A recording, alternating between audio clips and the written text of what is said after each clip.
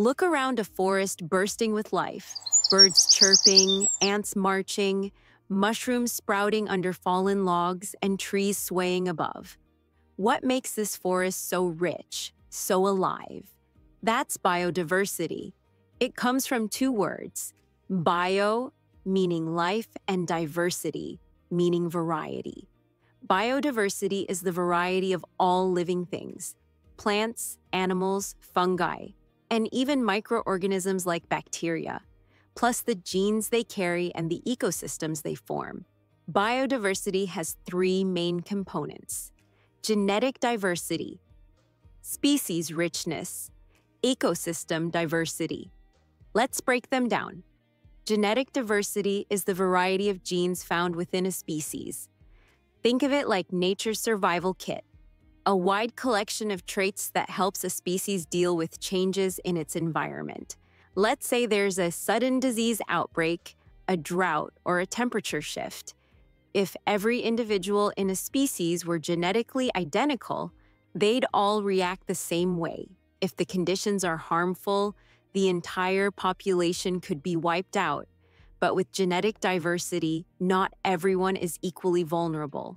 Some individuals may carry genes that make them more resistant to disease, better at conserving water, or more capable of finding food in tough conditions. Those individuals survive, reproduce, and pass on those helpful traits, keeping the population alive and adapting over time.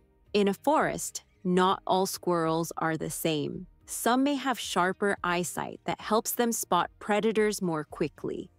Others may be better at storing food or blending into their surroundings, with slightly different fur colors.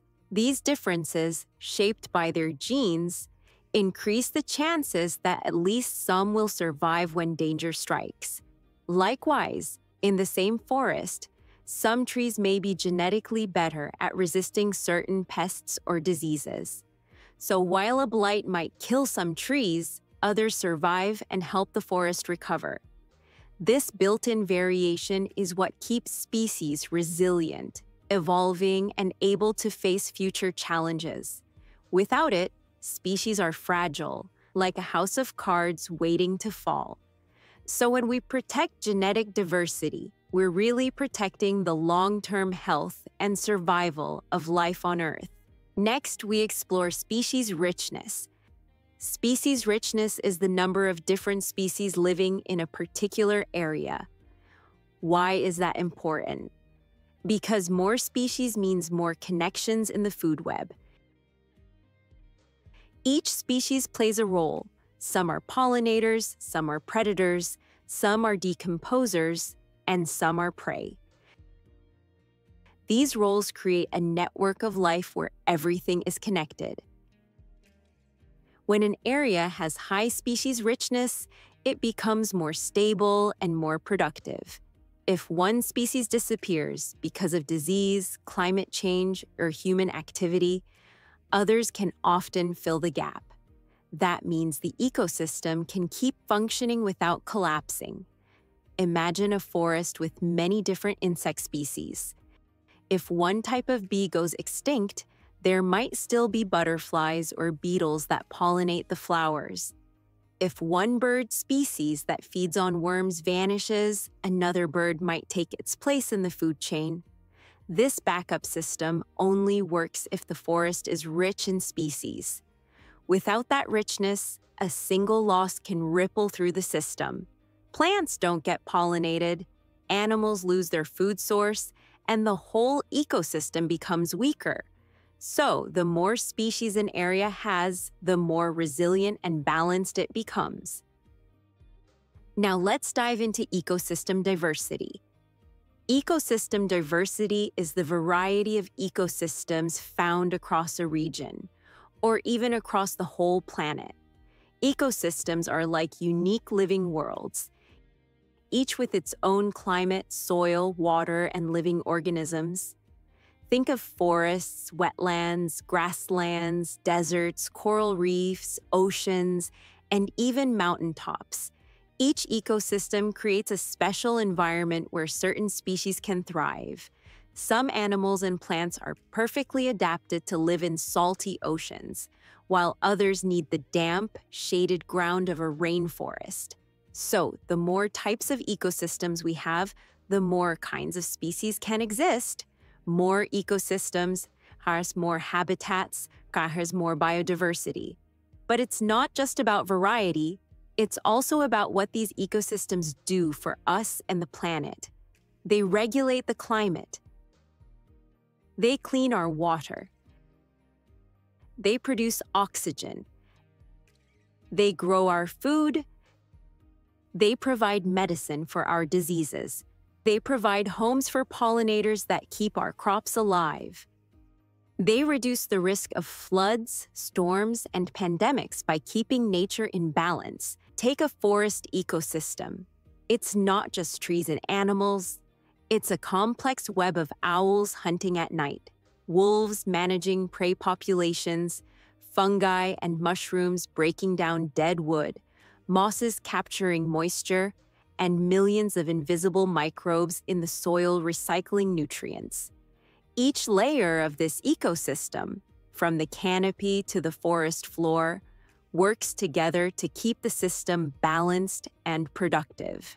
If we only had one type of ecosystem on Earth, we'd lose most of the planet's life forms, and most of the services that keep humans alive, too.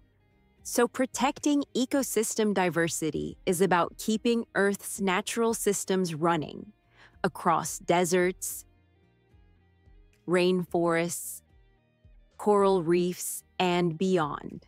To sum up, biodiversity is the variety of life on Earth, including all plants, animals, and microorganisms, the genes they contain, and the ecosystems they form.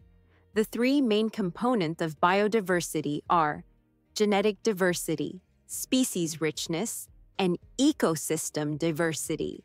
Genetic diversity is the variation of genes within a species. Example: squirrels can have different fur colors, sizes, or resistance to disease due to genetic differences. Species richness is the number of different species in a given area. Example: a rainforest with hundreds of bird, insect, and plant species shows high species richness. Ecosystem diversity refers to the variety of ecosystems in a region. Example: forests, deserts, wetlands, and coral reefs are different ecosystems within one country. Let's test your eye for biodiversity. Look at these picture pairs. Which one shows higher biodiversity? The second picture has higher biodiversity because it includes a variety of plant and animal life living together in one ecosystem. Which one shows higher biodiversity? The second river shows higher biodiversity because it supports many species across different groups: amphibians, insects, birds, and plants, all interacting in the same ecosystem. Which one shows higher biodiversity? The second garden clearly has more biodiversity because it includes multiple plant species, pollinators, and soil organisms working together to support a healthy environment. Biodiversity is life in all its forms. Protecting it means protecting our future.